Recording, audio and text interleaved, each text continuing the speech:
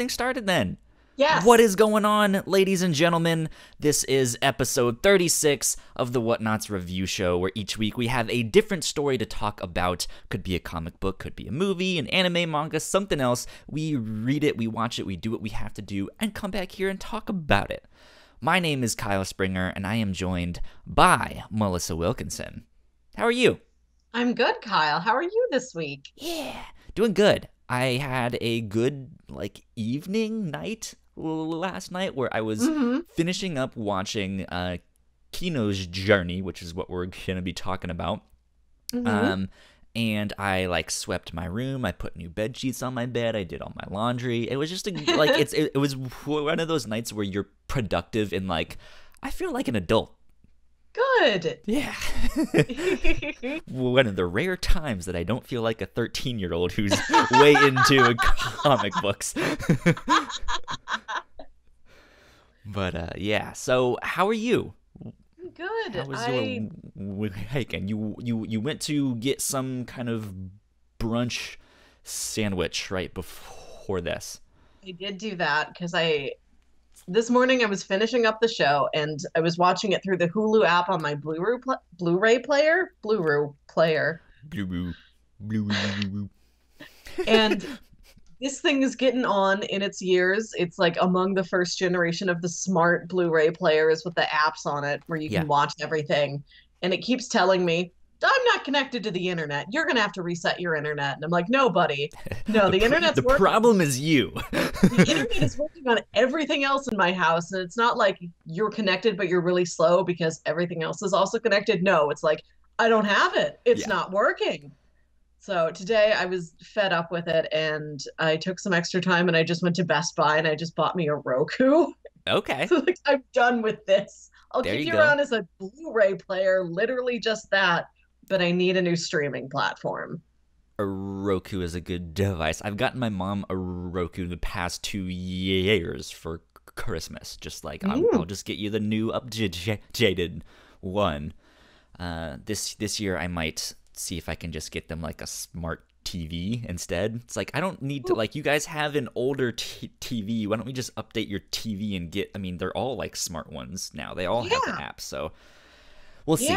We'll see. When I was at the Best Buy, they looked cheaper than I would have imagined for something that big and that smart. Did you know that? Oh, I guess you did not know because this is the first time I'm telling you. I've never bought myself a DVD player or a Blu-ray player. I've always had an Xbox or a PlayStation, and it just had that stuff. So, strange to me that these are still a thing.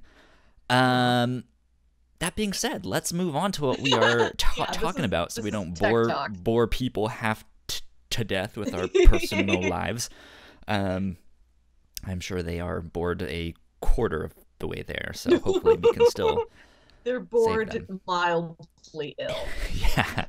Not dead. This week, we are talking about an anime called Kino's Journey. There was a slight confusion between you and me too, because that's why I messaged you.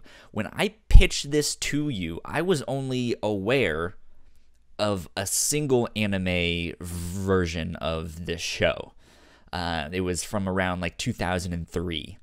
And that's the one that I had watched a few years ago. That's the one that I really loved, and I was just yeah, let's do that one.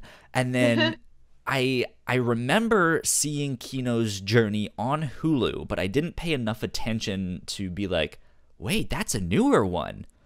What is that? Did they make new episodes? Oh, your thing did the thing where it got small again. Your camera, and it just jumped back. I can promise you I'm the same size in real life. I don't know. I've never met you in real life, so there could be something with that. But we were dealing with Melissa's camera changing sizes a couple times during our latest episode of The Captain's Log, which you guys can get on iTunes or at thewhatnauts.com. What was I saying? Yeah, I did not know that there was a newer one. And so I was looking online. I was like, what is happening? There's more than, why is it, who is this? What is, why? I don't understand.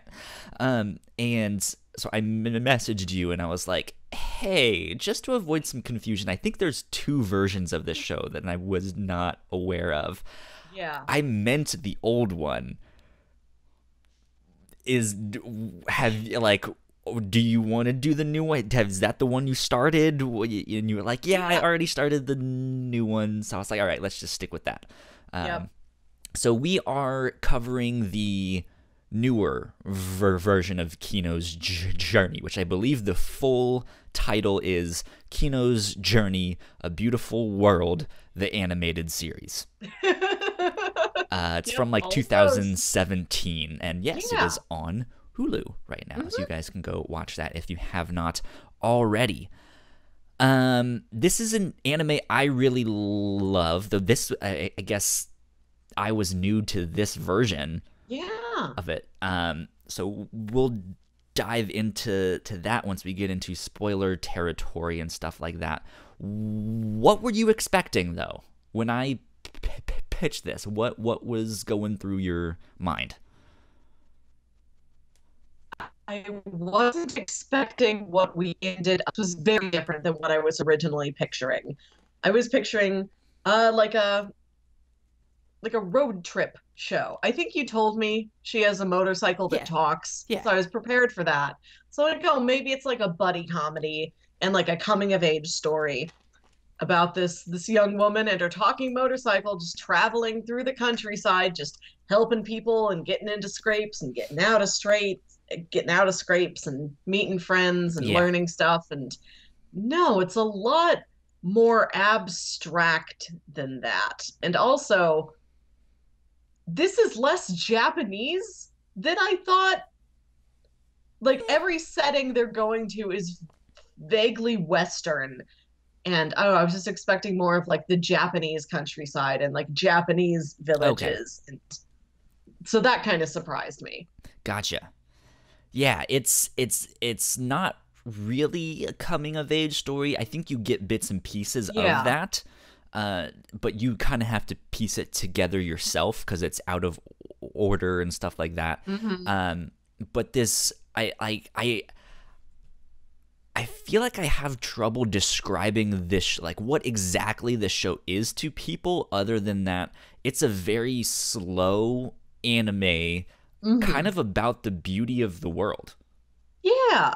And just like you can find some really strange places or some really fucked up places or some really delightful people or stuff like that. And each thing, whether they're bad or they're good, there's always something beautiful that you can just like, if you really look for the silver lining, it's there somewhere.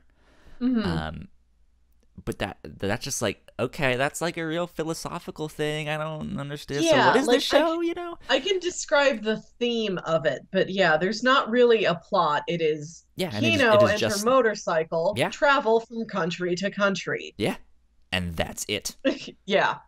That's it. I mean, yeah, like that as far as synopsis, like that's basically it. They just go on this road trip, traveling from country to country, and that's it. And they just spend each episode is a new stop. Mm-hmm. So pretty easy to describe in that sense, but I still feel like it's hard to nail down within one sentence exactly what this is. To have something that's like all encompassing, if that makes sense.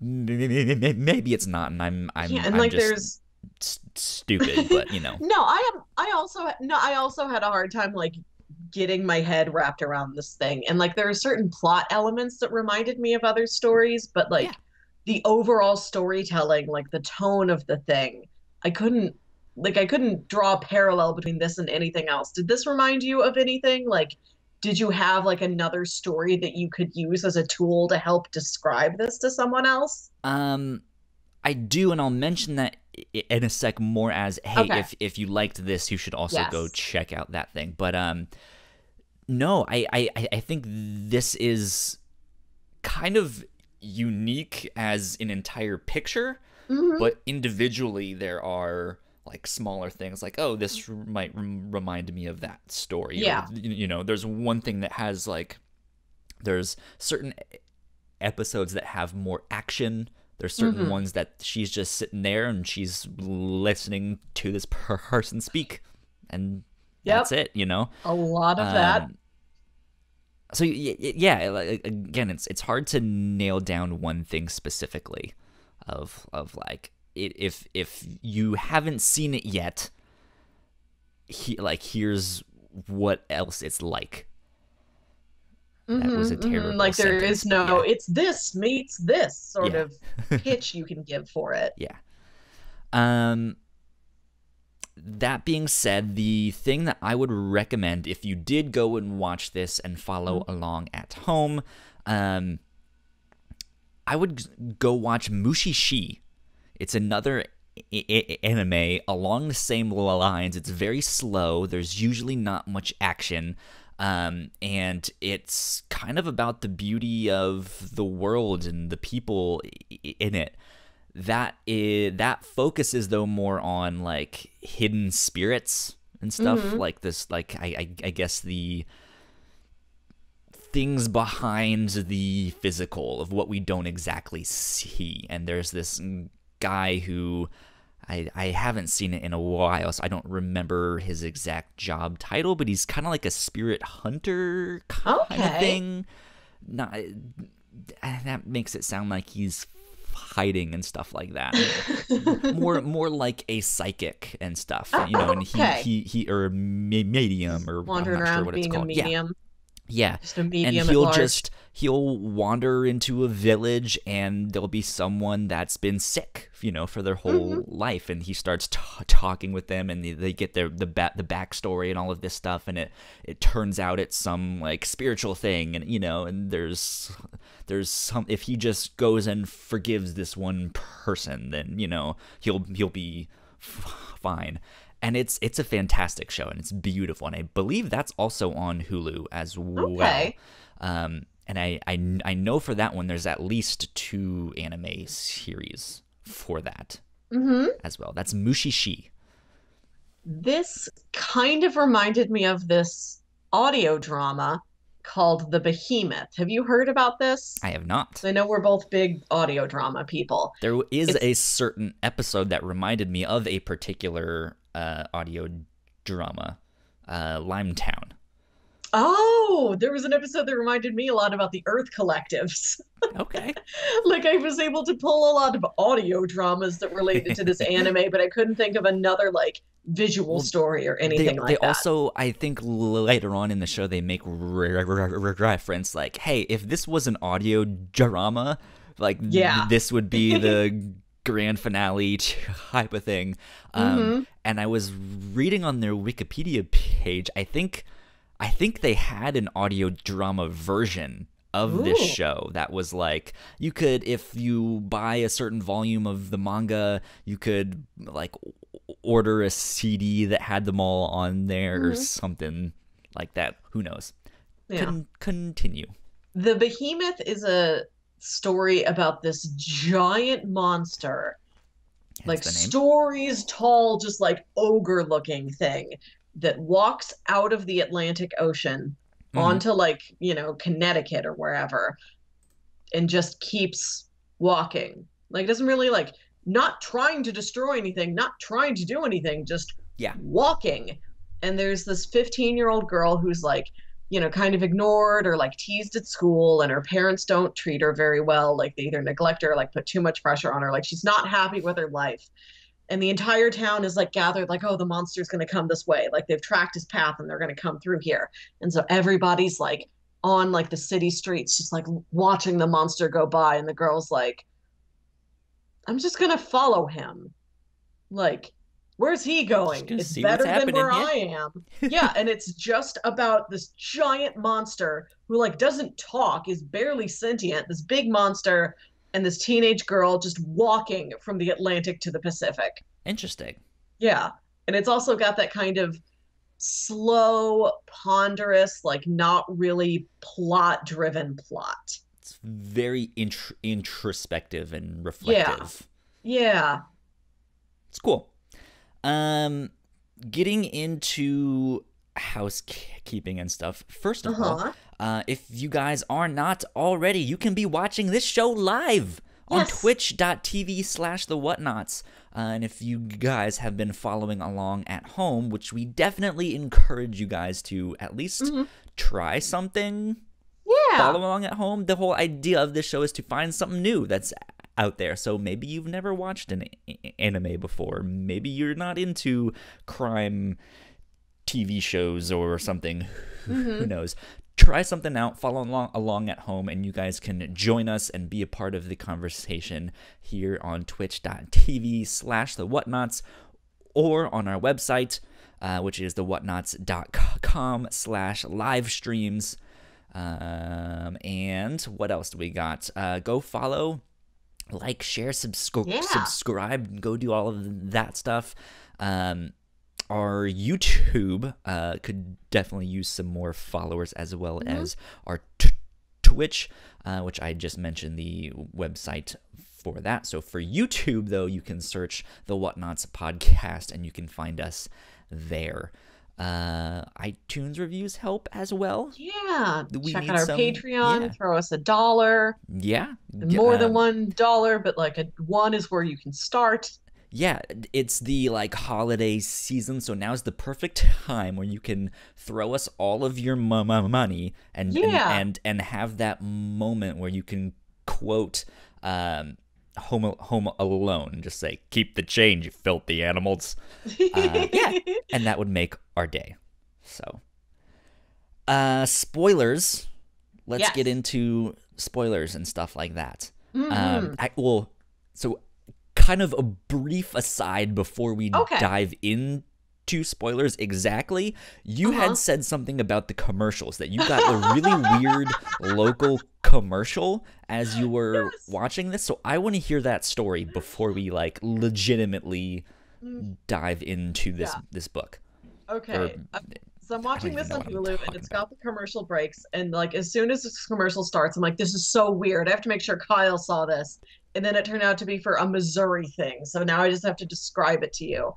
And it's like this group of coworkers having like a little office holiday party in a bowling alley. And like they're all dressed up, like they've got elf ears and like Santa hats and like light up Christmas light necklaces and all that stuff. Sure. And there's a guy who unwraps a package and it's a snowman mug. And everybody flips out like joyously, like they're so excited he Oh got my a god, that's the best snowman thing mug. ever! And then but they're doing it in like slow motion while like beautiful operatic Christmas music plays in the background, and they're like screaming. And one woman takes like a holiday sweater and like tears it in half. And like one guy picks up a bowling ball and just like and just like with joy launches the bowling ball across the room, and it like smashes into all these shelves full of trophies. What And in like the world? the guy at the bar in the bowling alley's got the two like soda hoses and is just like joyously just spouting soda all over the place. And it's a commercial for the Missouri lottery, and it says, "Nobody's that excited when you're getting a snowman mug. Get somebody a gift that might actually be worth something." And it played it for me a lot, and I was so excited to see it every time. Amazing. That's the thing with Hulu, because you often see the same like 4 commercials over and Yeah. over and over again, and just it's terrible. I had a weird commercial experience too, though not as like strange or specific as that. Like at least 50% of the commercials while I was watching this on Hulu were in Spanish, I got a lot of Spanish ones. which Yes. I'm fine with, but Yeah. I've just never seen that many of them. I'm like, huh. I wonder if they're just investing in more like Spanish advertisements, because Spanish is a highly spoken language here in the United States, or did I do something to like make them think I'm Spanish? Kyle, you do say hola and adios all the time. I Oh don't know if shit, you I speak any do. other Spanish, but you really Especially do. on the podcast. Mi Yeah. español es muy malo, so no sé. I don't know any Spanish. Um, I mean, I I don't know. I know less than that. So to me, you're like Antonio Banderas, pretty much. um uh but yeah, so I just didn't. I was like, huh, strange to see all of those commercials in Spanish. Yeah, Oh I well. thought so too. And then also, I share a Hulu with my older brother, who is a kid. So I was getting a lot of toy commercials for like the new Dance with Me Elmo doll. Yeah. So mine were all over the place. Yeah. Yeah. But now to this actual show we were watching and not the Hulu commercials. Yes. And I'm getting a shout out in the chat to my Metal Gear Solid poster here. Mhm. It's fantastic. I love it as well. Yes, Kino's journey is what we were talking about. I let's see. I This one, it's a little bit different from the original. Yeah, tell me how this Um, stacks up against the one you had in mind when you pitched this story.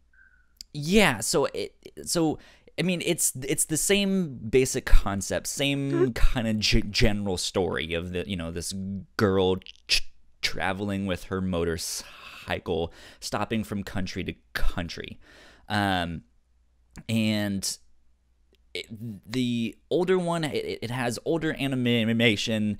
It is from like 2003. Mhm. Um, so I guess one of the first big differences is like the change in animation. Mhm. Um, I think the older one pays less attention to animation, is more on slower stories. It's a lot quieter. There aren't as many characters. Oh, Um, it's even slower and quieter than this is? yeah. Oh I boy. mean, not like drastically, but like the whole idea that there was that other set of characters. There was the dog whose name was Riku, I believe, Yeah, I and was a then big fan of the dog. I don't remember the other, like It's the Prince, Grenade Girl, and Dog. yeah. Um, like I think they show up in an episode, but that's kind of it. And Huh. then we never hear from them again. So it was strange for me to like, oh, we're following other characters in this newer version of the show. Um, and yeah, so like like there's more characters you follow in this one. Um, Not that there was much like action in this, but Mhm. I think there was more action in this version of Kino's journey. Mhm. Um, yeah, I mean it's kind of the same. There's a few episodes that overlap. The gladiator arena where she meets Yeah. the dude with the dog. That one's in there, though. I think in the original one it's a 2 episode arc, if I'm not Okay. mistaken. I It seems big could be enough to be wrong. worth 2 episodes. Yeah. There's that, and then there's definitely the one where she meets the younger girl, with the with the flower name and the volcano erupts Oh. and all of that. There's definitely that, or like something very very similar. And then I think, when we is it I think we also see the one where she gets started. Yes. I think Okay. where we see Kino as a young girl and learn that that's not Yeah. actually her name, and there's this Yeah. other person named Kino. It's all over the place. Mhm. Um, what did you think though? Like, where do you want to start? Because Okay. those are kind of the main differences, but besides that, it's all new stories. So we You were both new you to kind of had it. an idea of what to expect, and I was expecting like an episodic, like almost like the Pokemon cartoon. If you took like the Pokemon battling aspect of it out, like it's not Ash traveling around to get a gym badge, but like they're traveling around. Here's this town. Here's this town. Here's this town. And it's all pretty episodic and they don't really stay anywhere. I Yeah. was picturing something kind of like that, just with all the Pokemon removed, and instead there's a talking motorcycle. Like she's traveling, she goes somewhere, like meets somebody, learns a lesson, helps somebody out, like her skills come in handy. Like I think I knew she was like a markswoman. Yeah. So I'm like, oh, maybe she's gonna get into like Old West gunslinger fights or something like that. She almost does in that Yeah. first one. I was expecting all the episodes to be more like the first two episodes are. And I didn't really get it when they kept deviating from that. Like the episode with the slave girl and like the poisonous herbs, I was like, how did we get here? Where Yeah. are we? Like, why are we watching this? I don't understand. This has a number of episodes where like we don't follow Kino. We see someone No. else's story, and then Kino kind of happens to show up Mhm. in the thing, which I didn't like as much, but it's still, I mean, they were all still fantastic stories. Yeah, yeah. There were a lot. Go ahead. No, there were a lot of concepts in this series that I liked. Like I think my favorite setting they were in was the big traveling city. Okay. I Yeah. loved Is that that the one that story. kind of reminded you of the Behemoth? Of the Earth, a little bit of Behemoth, and there's a story called the Earth Collective. Do you know that I podcast? don't. It's a smaller one, but it's really good, and it's about this future where humans have traveled to another planet and some meteorite or something strikes the planet and it makes it so that the dark is deadly, essentially. And Okay. there's like sci-fi nonsense going on with that, but essentially the entire civilization lives in one long caravan of trucks constantly driving so that they were always in daylight on that planet. Gotcha. Interesting. Okay. Yeah. That makes So sense. I liked that concept a lot.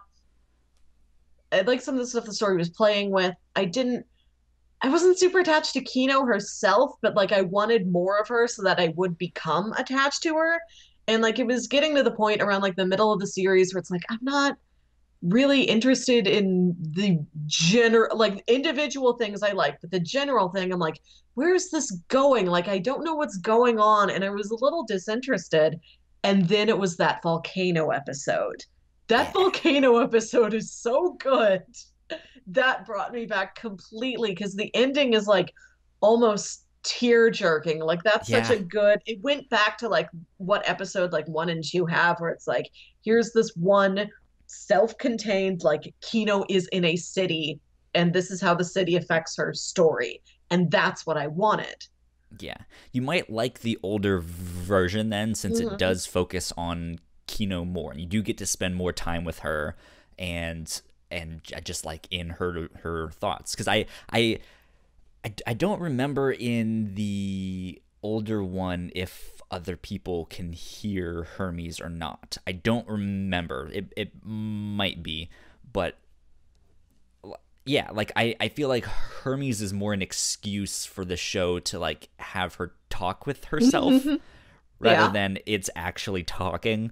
But then it also talks to other people at the same time in this show. So I I don't know, but I loved Hermes. I liked that you weren't entirely like everybody knows what Hermes is. Nobody's surprised. they're There's like, something it's a called motorcycle. there's a motorrad that is a talking motorcycle. It's like, you know, Knight Rider? Yeah, It's like if Kit from every Knight Rider. car was a Knight Rider, but there were only like a handful of them anywhere. So when one shows up, it's like you've heard about it. Like, oh, motorrad, I've heard about those before. Hello, what's your name? It's like, I'm Hermes. I liked Hermes a lot, and I liked that she was like, "You should be friends with that talking dog," and he's like, "Nah," and like, no, they were never friends. Like, it's like I want a She's sitting there motorcycle like, and a what? dog. A talking to talk. dog? All I want is a motorcycle and a dog to talk to each other, and the show didn't give it to I think, me. let me see. There was something in the Wikipedia page about Hermes. Where is it? Where is it? Where is it? Or no, is it about... That's not what I was looking for. Riku. So here, Riku is a talking dog of the Samoyed breed. Samoyeds, yes. Yes. Who travels with Shizu. He is a large white, and his face seems to be always smiling. Apparently, in the anime, Riku has only spoken to Hermes, as Kino does not believe Riku can speak when told about the discussion Hermes had with him. In the original anime version, Riku also speaks to Shizu, but in the English version, only barks or whimpers to him in these instances. In the novels, Riku speaks to both Kino and Hermes, and in the 2017 anime, he speaks to both Kino and Hermes, much to the surprise of the latter. So this was originally like a Garfield situation. Kind of. Okay. Wow, Yeah. you really could just like Garfield minus Garfield all over this show.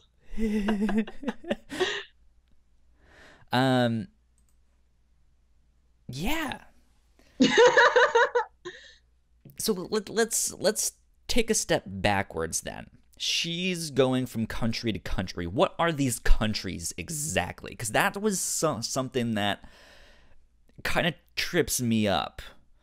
I mean, not really, but they're not what I think of when I think of countries. No, like they're all self-contained and they don't share borders. There's like one self-contained, like walled in country, a whole bunch of countryside, and then another country. And all of them have like a gatehouse, and you register like, yes, I am a traveler. I would like to be in your city for 3 days. Okay. Yeah, they seem more like Come on in. cities than they do countries.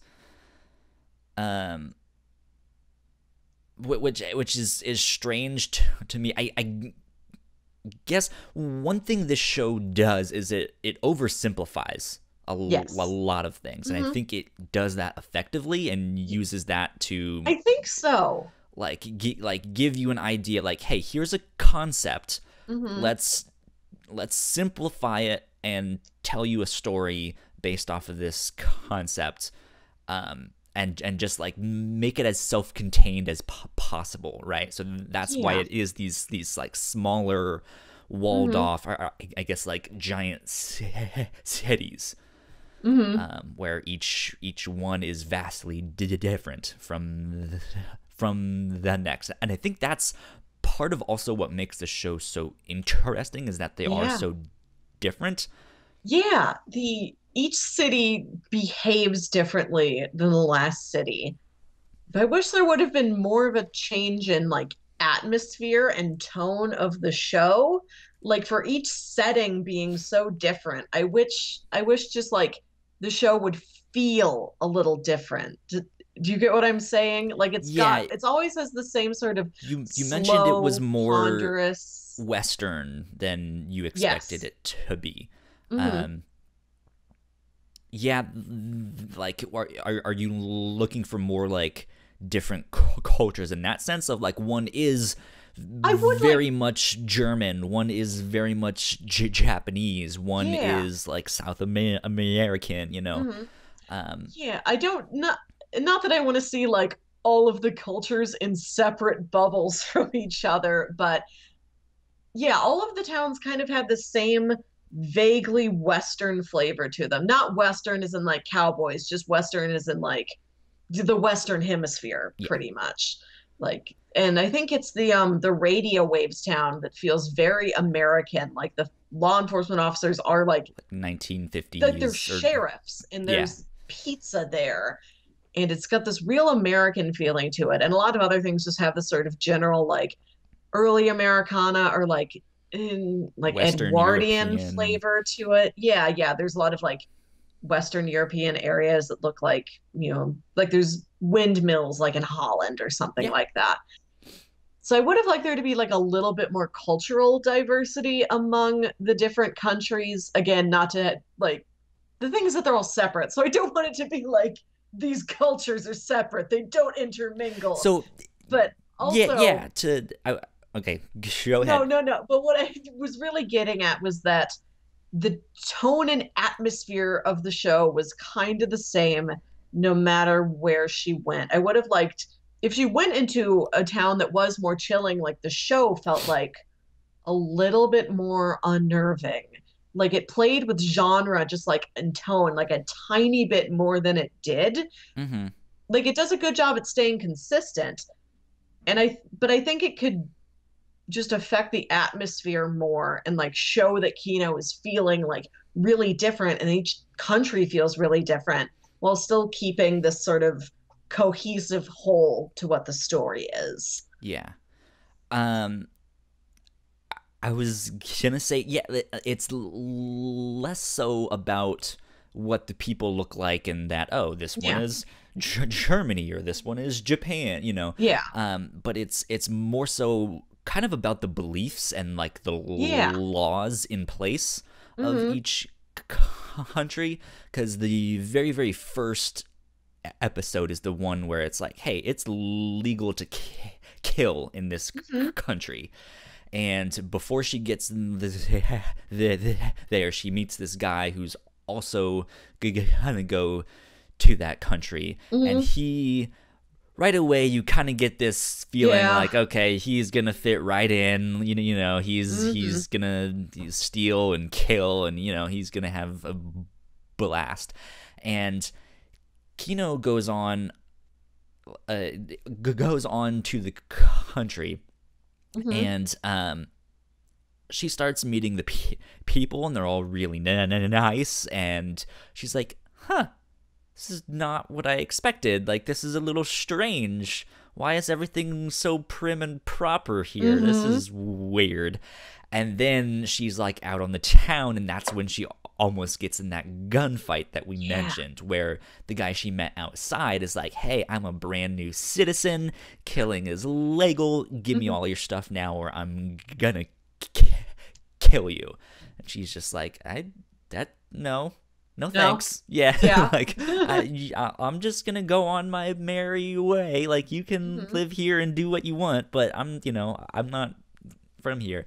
And at the start, the whole town just seems to ignore it and Mm-hmm. almost walk away. Yeah. And so it starts to be this, oh yeah, killing really is legal there. But then the whole town comes back, and they all have their guns, and they're Yeah. all that stuff. It's like, I hey, did like that distinction. killing Yeah. is legal, but only as like a unified country. Mhm. Like, we all have to like be like, hey, we should kill this person. And this guy Yeah. that like walked in there and thinks he can just do whatever he wants. He's the one that ends up getting killed.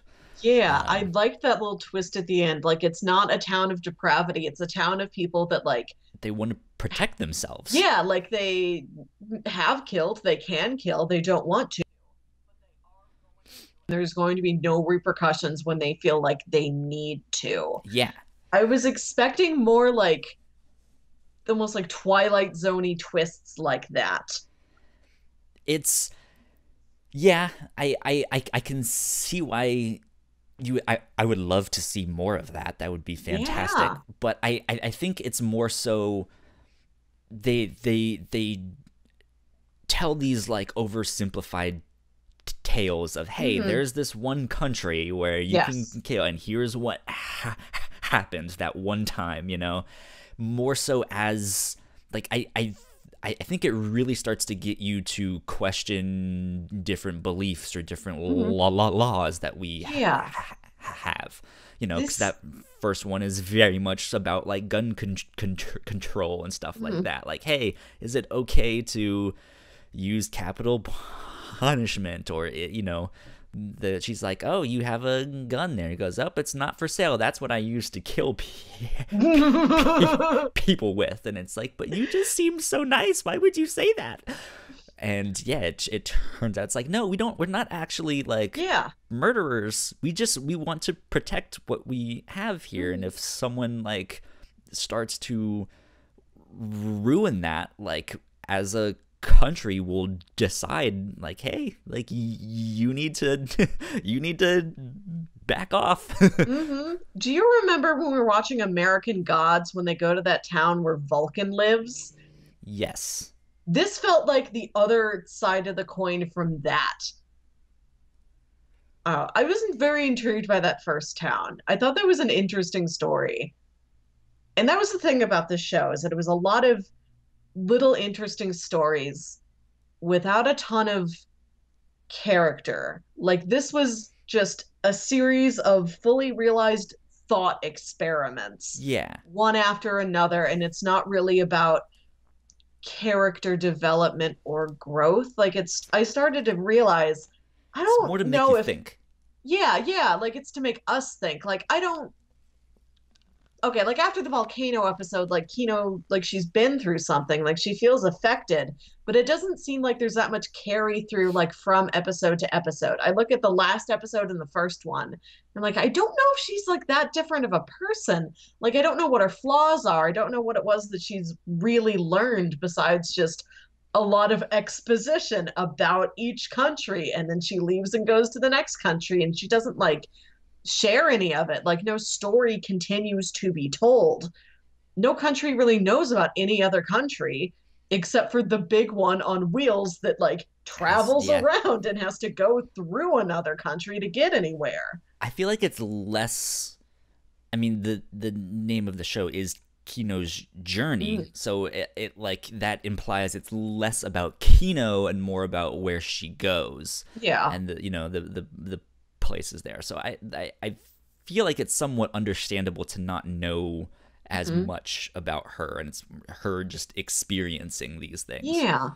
But I did like that her entire goal was to travel. Like she's not going anywhere at the end of it. She's not traveling, Her along this life is path. just to keep moving Yeah. around.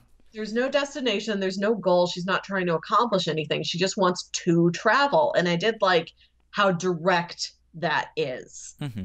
Especially like I mean, people have always liked to travel, but it's like a very current, very modern, contemporary passion people have. People are travelers nowadays.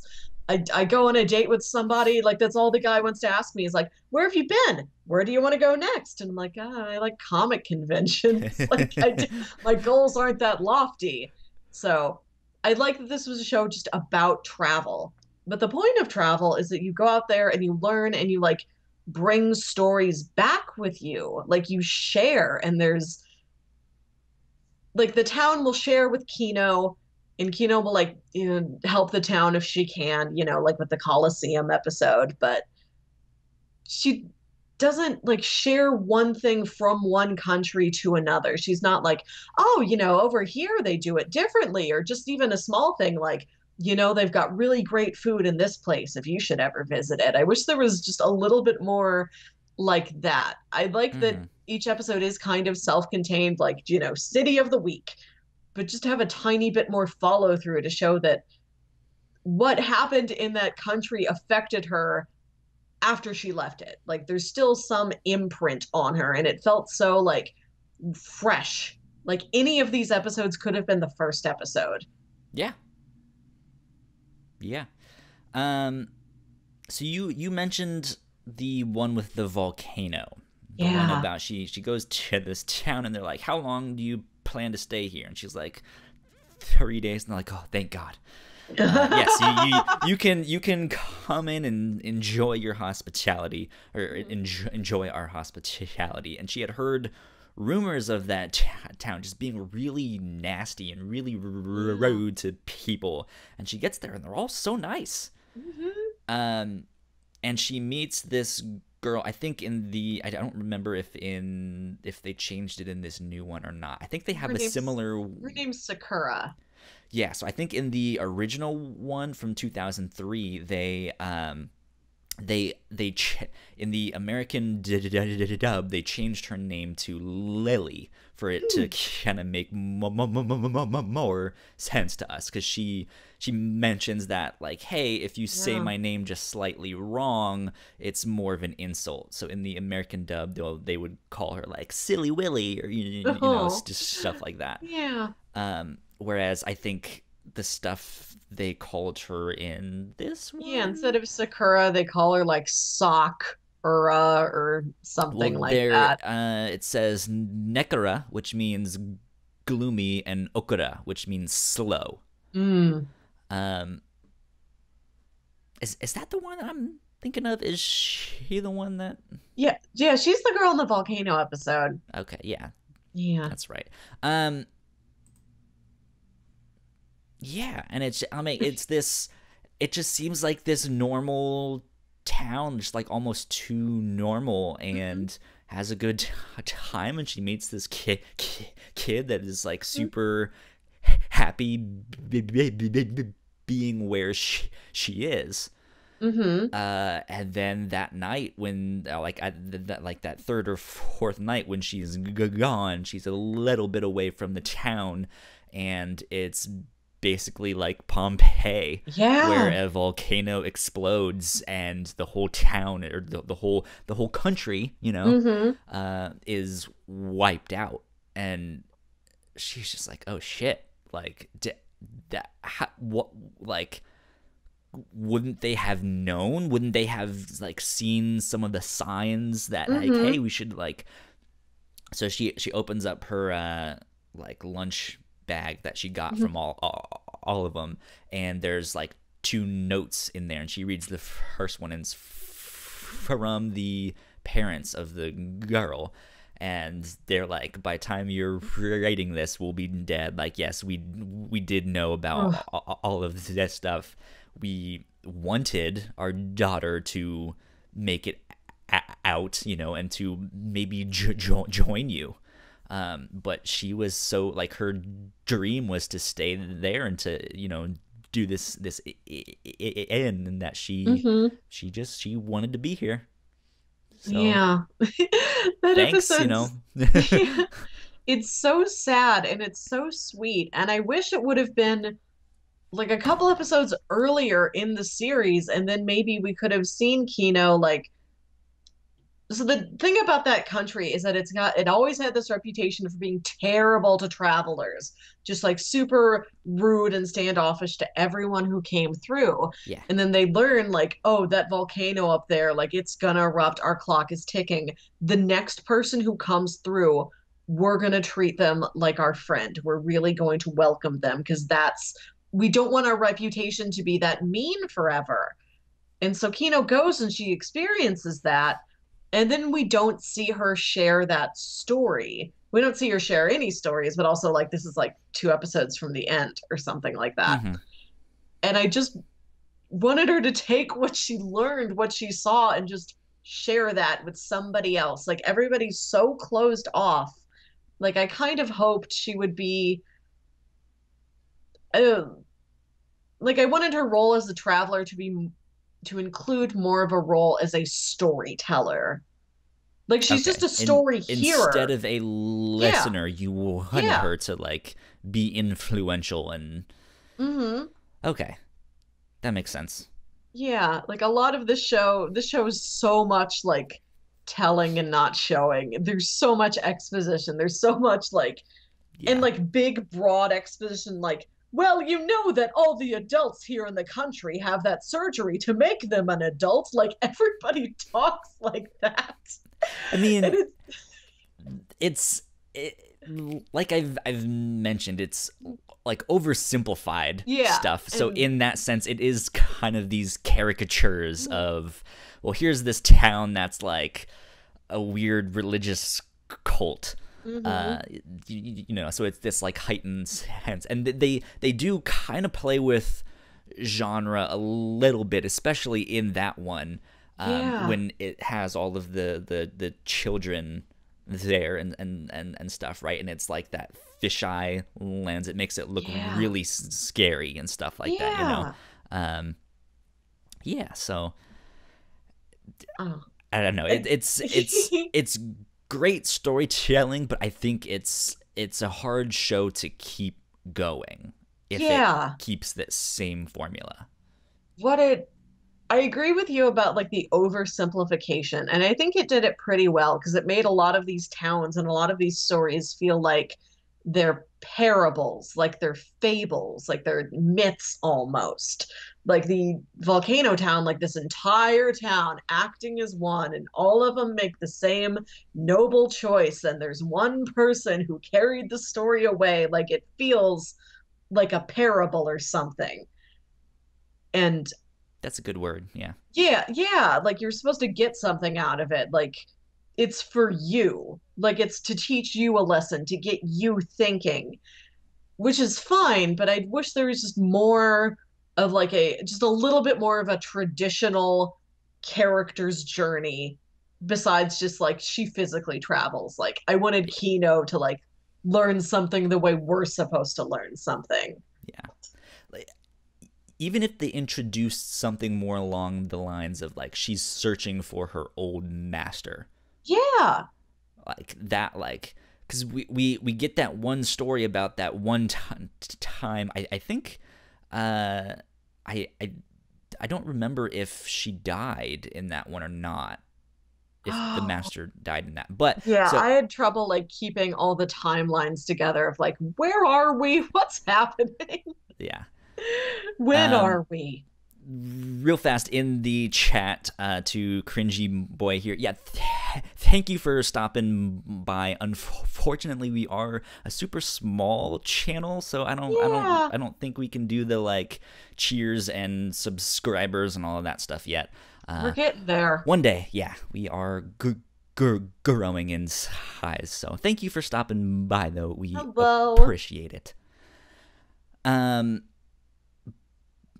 What other was there any other of the stories that stood out to you though, Melissa? Did you have a favorite one besides the volcano one? That seems to be the one that affected you the most. Yeah, I think the volcano was the most impactful story, but I really did like the big city on wheels. And I like so it's this huge compound. It's like a giant cylinder with just like massive tractor caterpillar tracks on the bottom of it. It's not on wheels, it's on like tank treads or something. And it's all self-contained and it just travels along the countryside just like Kino does. And it's got everything it needs inside of it, and everybody in the city just wants to see, just wants to explore. And there's the school children where like at the end of their term they paint a mural of the favorite thing that they've seen over their term. That was really sweet. I loved that touch. Like I remember my elementary school doing like, okay, this year like all the graduating sixth graders are going to paint like this section of the cafeteria in a mural. Like that felt like something very real and very tangible to like contemporary society, when everything in the show felt like timeless and either like way in the past or way in the future, or just like some mythical extra human level. That one's one of those ones where it's like I don't really know who's right, and I don't know how I feel about what happened there. I mean, because there's I think they're asking about like why aren't you evacuating the people like that are in the path and all of this stuff, and they say something, and Kano's like, I'm just gonna pretend I didn't hear that. And it's like, ooh, that almost makes me not like you, Kino. Like, I don't know. They want to go through like there's this I was just gonna say it's the classic example of like what happens when like an immovable object meets up with the that thing. There's this immense country stretching across like the entire plains, and they're like, we have to go through you, we can't go around you, here we go. We told you, we gave you a warning, here we're going, like we are going to go through your countryside within your walls, we're going to try and hit as few things as possible. Like you set this up, you didn't have to build this big wall to like block us off from like this stuff. They know they're a bull in a china shop, and they really are trying to do as minimal damage as possible, but they are this huge city, so they do crush like a little farm in their way, like their livestock, and maybe like a handful of people died. If they crushed the agricultural thing, they didn't necessarily kill people, but that's all of their food.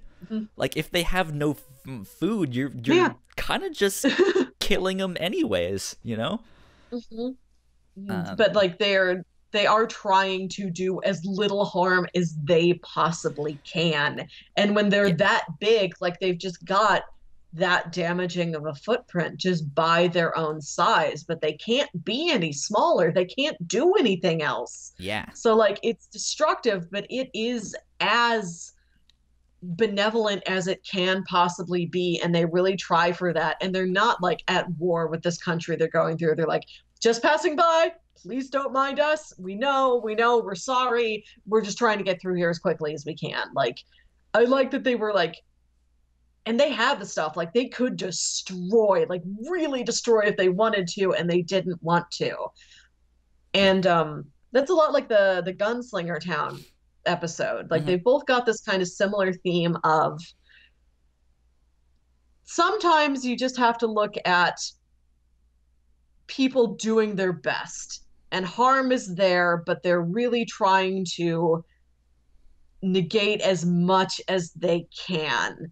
Yeah. Like, you can't be perfect, but if you live your life trying to, you can't eliminate harm, but if you live your life trying to minimize harm as you're just going about your days, you're just trying to live, that's all right. That's plenty.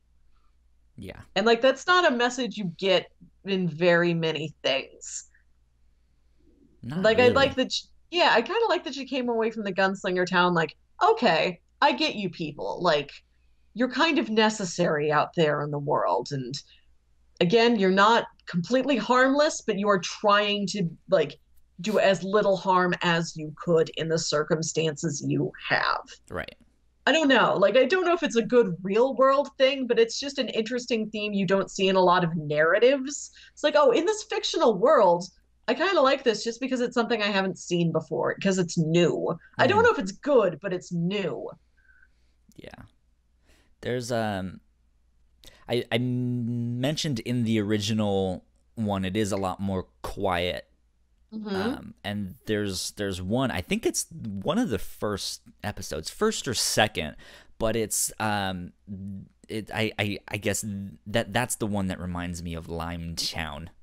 So it's not one of the new ones. Did you ever listen to Limetown? Yeah, I listened to all the first season. I haven't done this new season yet. So yeah, I've not listened to the new one yet, but there's in this first episode of Kino's journey, the original one from 2003, she comes across this guy who's gardening, and she stops and she says hello, and he like screams like he's startled, and he's just like, wait, like am I talking right now, or can you hear my thoughts? And she's like, no, you're like, I can hear you. And he's like, okay, but can you hear my thoughts? And she's just like, no, like, why would I be like? And so she stops in to like get some tea, and he tells her the history of their country, where they found or they made this liquid machine that if you drank it could like transmit thoughts and stuff like that. And so their whole country took it, but it got so bad that in like everyone then had to live far apart because they wanted silence. Like they didn't want to be bombarded with all of this stuff. with all of that stuff. And like apparently the person she met was married, and so like the husband and wife live separately, and he keeps up the garden because that's what she liked, you know, and all of this stuff. And then Kino eventually leaves, and she goes by the house that she thinks is the wife's house, and it's just this reflective moment of like, do you think I should go in and like explain the situation that he still loves her and all of this stuff? And she goes, no, I'm fine with that, and just moves on. And it like, that's one thing that I kind of appreciate about the older one is it is more of just her and Hermes and her inner monologue of like, I don't think I should interfere with this country. I think the woman understands what is happening, all of this stuff. The one after that, she ends up meeting a couple people who are they're in the snow, and it's freezing cold, and she meets these people who are almost dead, almost dead. And she goes out to hunt rabbits to feed them. And she has this whole like monologue of like, well, I don't really want to kill these rabbits, but I need to like help these, or like I want to help these people and stuff like that. So I'm putting these rabbits to good use and all of that stuff. And then it turns out that those 3 guys are slave traders, and that they are then hoping to kidnap Kino and do all of this stuff. And so she ends up killing them. And so so she has this like this struggle of like, I killed these rabbits to help these people, but then I killed these people. Oh, why did I kill these rabbits? Like and she she just has this like, do I continue helping people? Do I still look for the good in people? Do I value my fellow man more than the life of this animal? And so it is this more reflective. I mean, we still get that in this, but like we said, we then end up following Riku and Shizu, which I liked them. Yeah, I think they're fantastic characters. I would have liked to see more of them, but again, I would it's like to see them kind of interact. the same formula. Yeah. I was just saying, I would have liked to see them interact with Kino. Like, they're in the same first episode together, and then they're really on separate paths after that. Yeah. And I was expecting them to come back together, or at least befriend each other or something. I think my issue with the show, which is not its own issue, it's mine, really. It was just that I was looking for something more, just more traditional storytelling, more of like a character arc and like relationships. Like I want her to have a relationship with somebody besides Hermes. Yeah. Like I wanted her to, maybe not actively keep up with the prince. What's his name again? Shizu, I just called him Prince Abs. Shizu. Okay. Prince like Abs. maybe not like actively keep in touch with him, but like, oh, we ran into each other again in this country. Wow, like let's spend the day together. Like something like that. I mean, it happens, but I think this show is so short that it's not substantive, if that makes sense, right? Yeah. Like, again, we mentioned the idea of like, what if Kino was searching for her master instead? Like that was the end goal, to find that.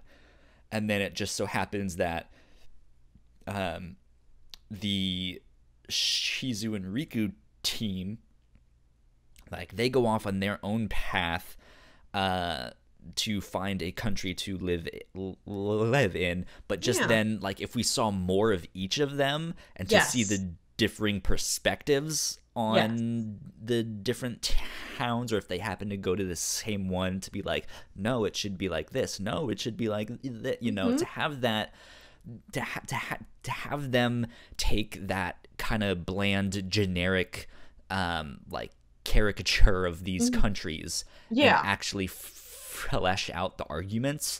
I think that would be fantastic. Yeah, I would have liked to have seen that. Like this show was so much like, think about it, won't you? Which is fine, Isn't but this like an interesting concept? Yes, but I want more of like it's all stuff for your head and it's not really stuff for your heart. Outside of like little moments here and there with like the volcano episode. It's mostly like the episodic characters that are tugging on your heartstrings, if they are at all. And I wished I was a little bit more attached to just like Kino, and I wished Kino was more attached to people. Last one I want to talk about really fast. What did you think of the sheep one?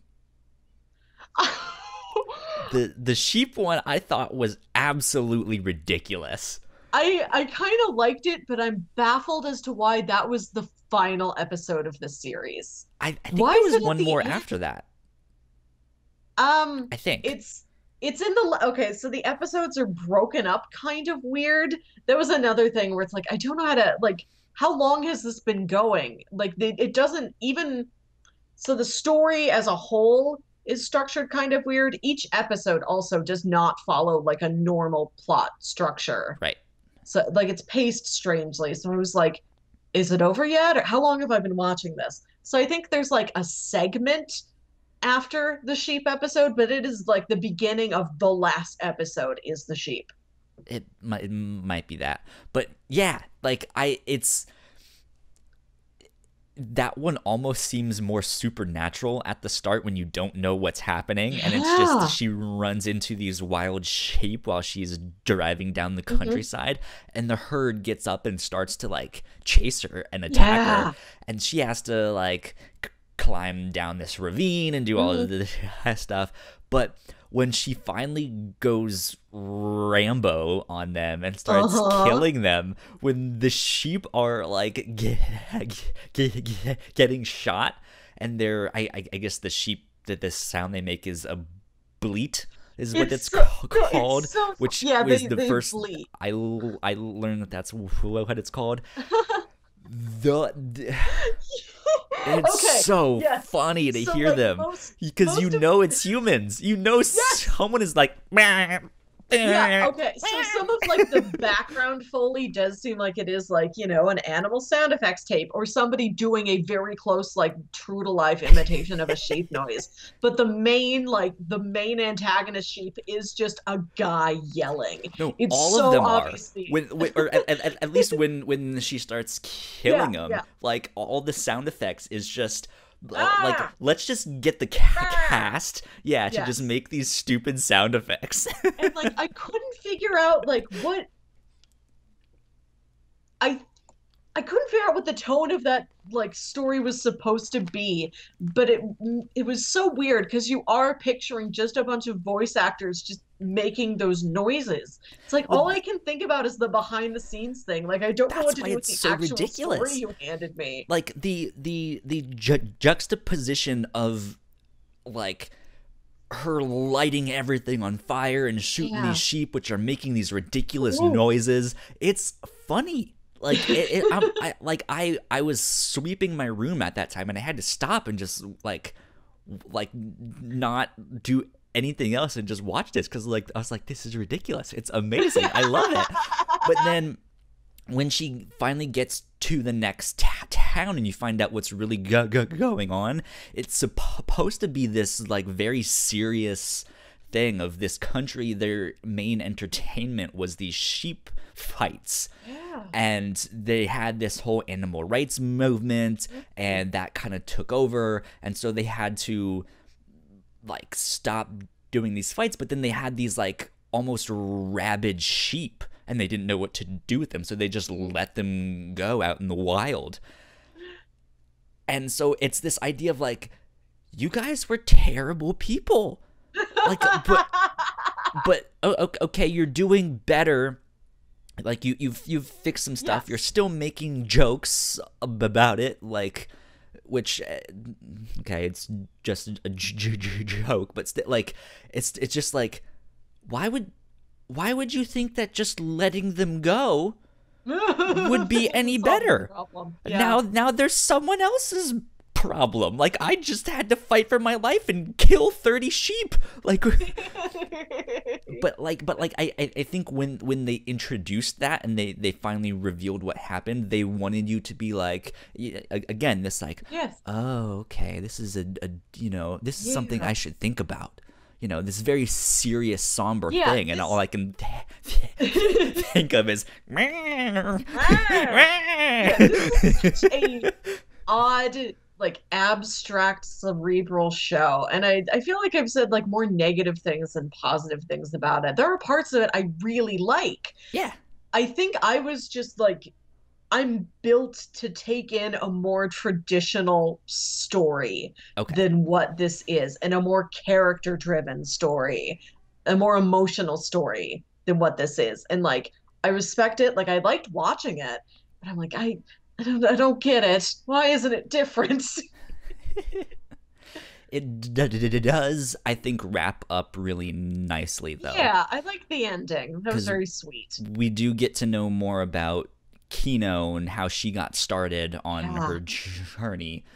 which is a horrifying tale. But then at the end, where she's just like, I'm gonna take a nap, and when I wake up, I'll finally start my journey. And Hermes is like, wait a minute, what? Like, we've been, what have we been doing? It's been 13 goddamn years, and what, you know? But yeah, he's just like, I don't get it. Like, I don't get your philosophy on that. And she goes, well, it's like every day is a new day, you know? Yeah. That's kind of the thing, and that's it. Like, that's the point of this story. Like, every day is a new day. There's always something new that's gonna happen to you. Yeah, and there's beauty in all of it. Yes, and that I like that about it. Like, a lot of stories that have this sort of, you know, reflection on society, it comes off as like cynical or pessimistic, but this like took these real like moral quandaries, but it still had this real optimistic, positive I don't feeling even know to if I would say that. I mean, it just sort of, like I said, it's like these thought experiments. It brings up a lot of issues of like murder and things to you. Like, it deals with dark stuff, and it deals with like the really potential that stuff, humans have to be so harmful to each other. But at the end, like, yes, it does show you there is still like so much beauty in the world, and like no matter what happens, like, just keep going on your journey, like, just keep living life. Life is good, and I do like how positive the show is. Yeah. It's positive, but I don't know if I would say it's optimistic. She's not like cheerful. Yeah, she's not overly cheerful in the sense like things will get better. Like, just look to the sky, you know, keep your chin up. It's not like that. It's more like she is reflecting on it, and it's the optimism in a sense where you saw a situation and you've learned something from it. Might not be a very cheerful thing, but you are a better person, or you've learned something about your character, or something like that. So last interesting thoughts? Watch. Definitely an interesting watch. Very different than a lot of other things I've seen. So I'm glad I went for this. It's got some neat stuff in there. It's a good looking show. It's a good sounding show. We didn't really talk about the art at all, but the art's really lovely. I was going to say the art, is fantastic. That's one of the major improvements from the original one. I think there's a lot more detail and attention to the artwork. Yeah.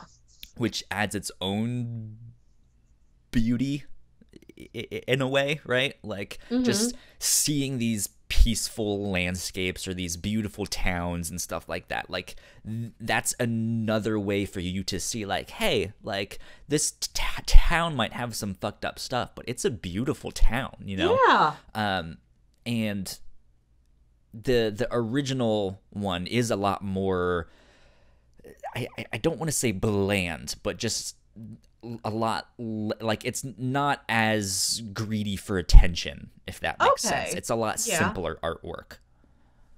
So, but yeah, I say go check it out. It's one you can watch an episode or two.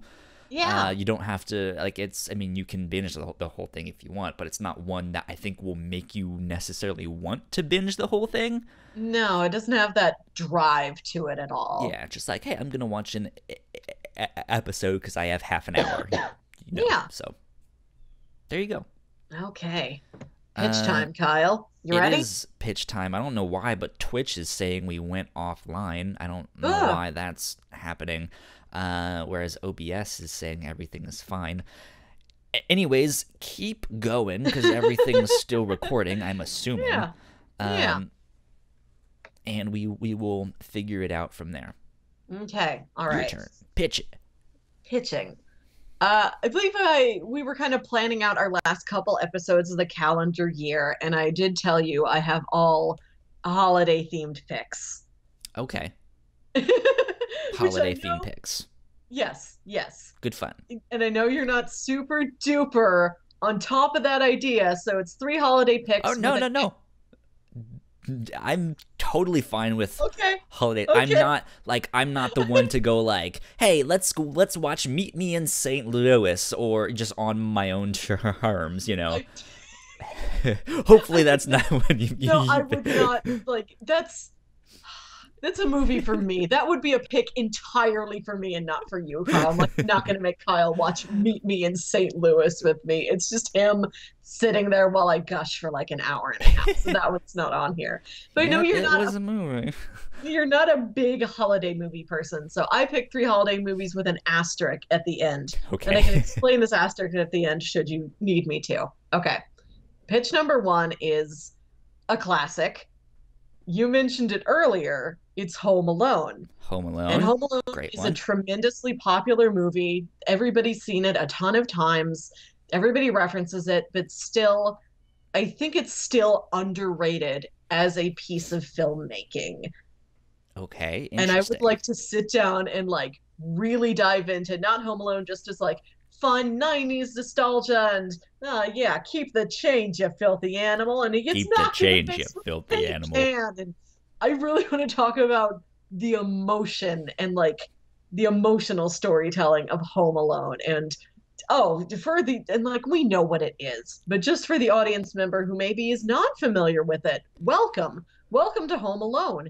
It is a 1990 movie directed by Chris Columbus, written by John Hughes, starring Macaulay Culkin, Catherine O'Hara, maybe my favorite actress ever. And it's about a little boy who accidentally gets left home alone when his parents and his whole family go off for a big holiday vacation, and he defends Best his house from some Christmas burglars. ever. Yep. Okay, so pitch number 1 is Home Alone. Okay. Pitch number 2 is the movie Scrooged.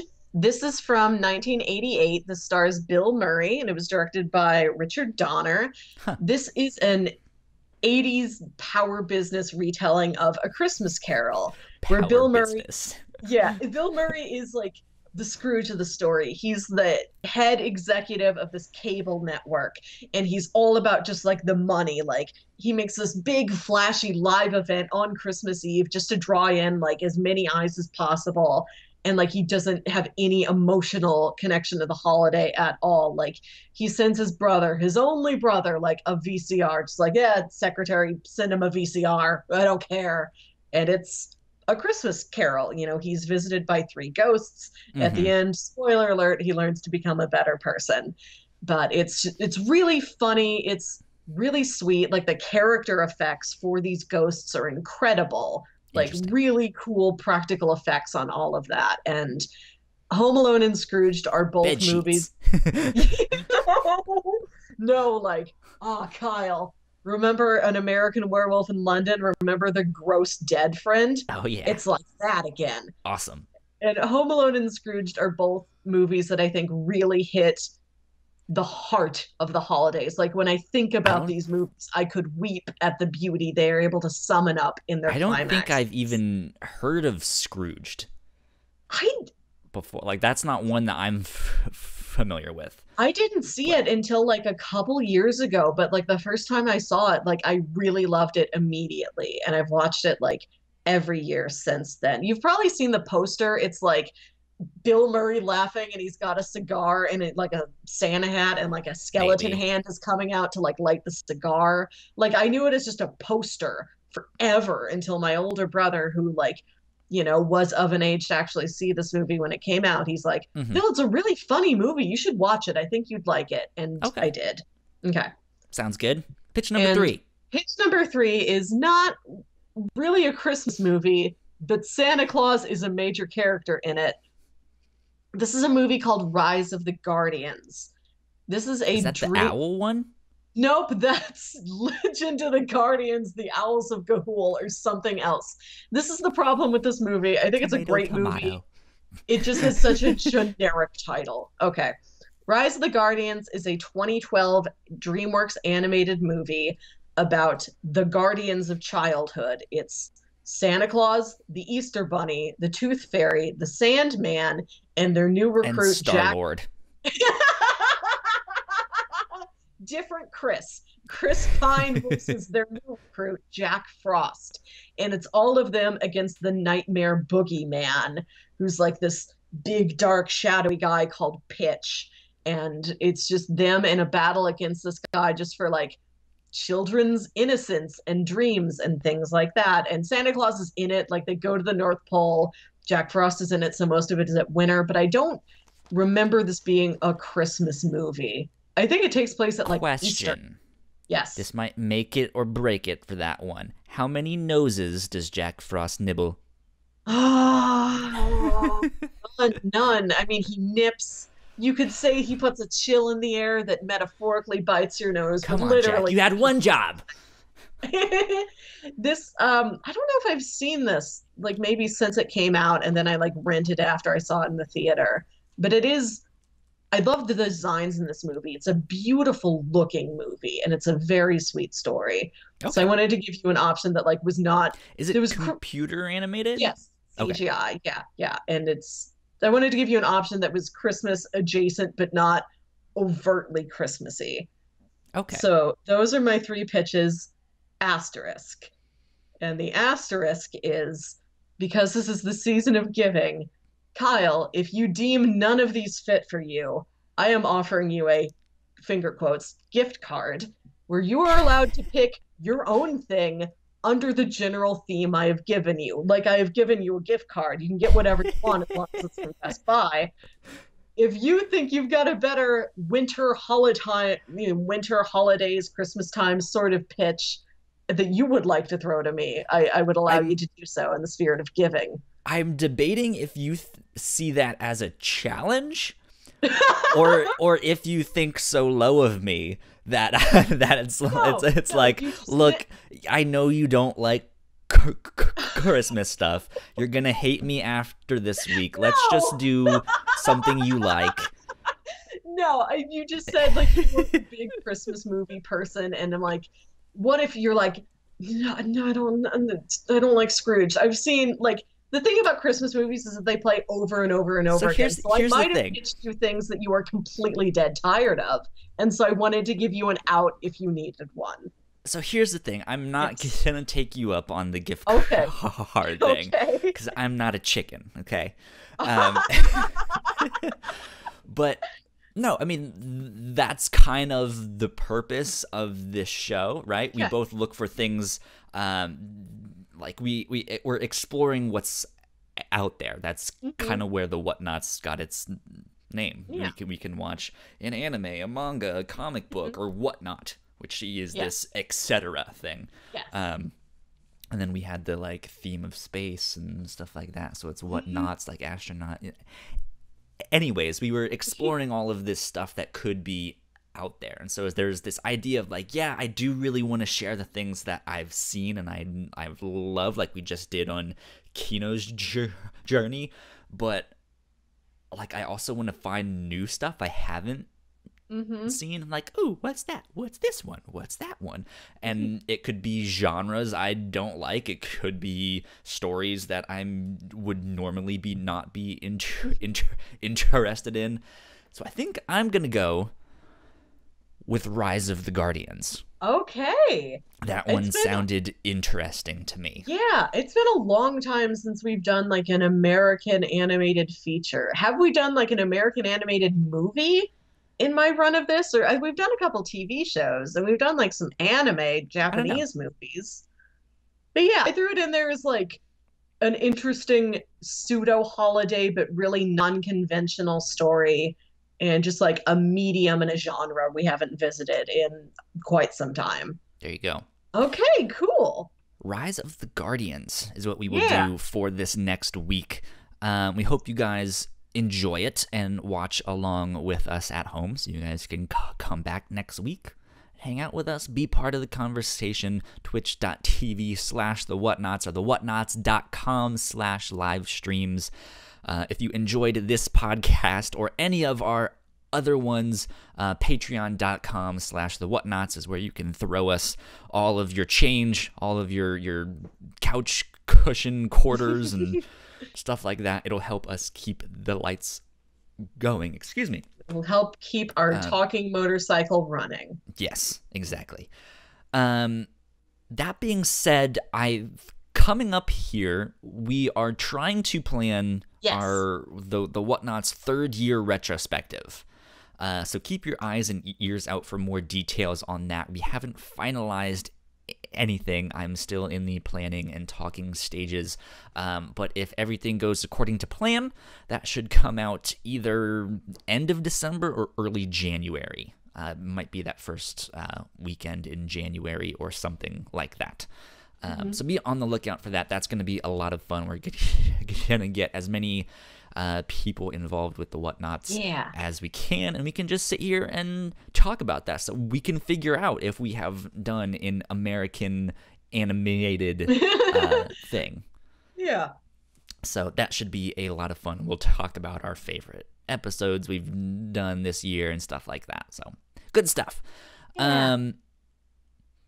Again, just in case you guys forgot, since I mentioned the retrospective, next week, Rise of the Guardians, we hope to see you there. Melissa, where can they find you on the interweb?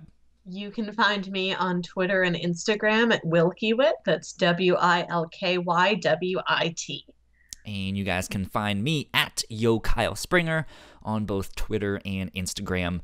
And if you guys want updates for this podcast, the review show, or any of our other ones, you can follow us on Twitter at the Whatnauts.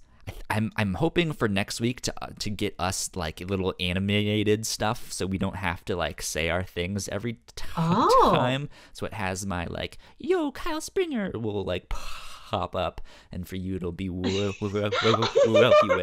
I have all of the like Twitter and Twitch and Patreon in the like lower third of the stuff, but that's more like we only say it once, like at the beginning. I guess we said it multiple times this one, but for people who just like happen to stop by for a minute or so, you know, be like, hey, the Whatnauts on Twitter. That is it. I guess we will see you guys this next week. Adios, guys. Bye.